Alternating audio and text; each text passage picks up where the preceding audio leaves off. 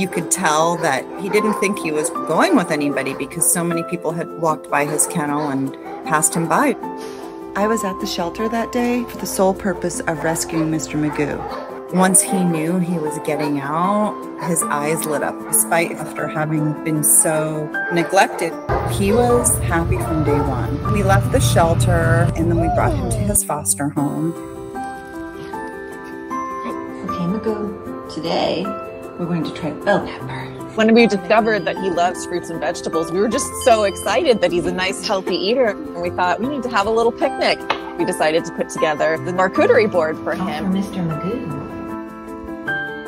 How about broccoli? He just went bananas for it.